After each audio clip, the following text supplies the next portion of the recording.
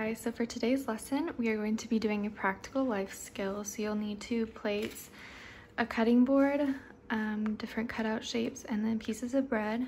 So you'll put your pieces of bread in one plate, then take your bread and put it on the cutting board. Then you're going to take your cutout shape and press the shape gently into the bread like this.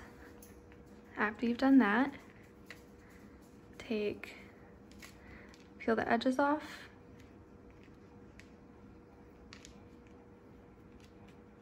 like that, and then press out the shape, and here we have a star. Then you're going to put your shape in the other plate and keep going with some more pieces.